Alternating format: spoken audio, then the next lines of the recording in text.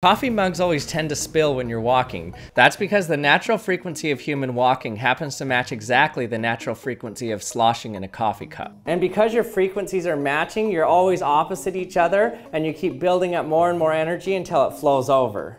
So if you could make the water and the cup always match the same direction, then your water's never gonna spill. So how this works is you just set the cup right in the center of this and pick it up. And now wherever the water swings, the cup also swings. So this is filled completely to the brim, and I'm walking without even looking at it, and you can see that it doesn't spill.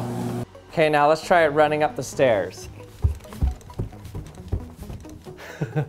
No spill.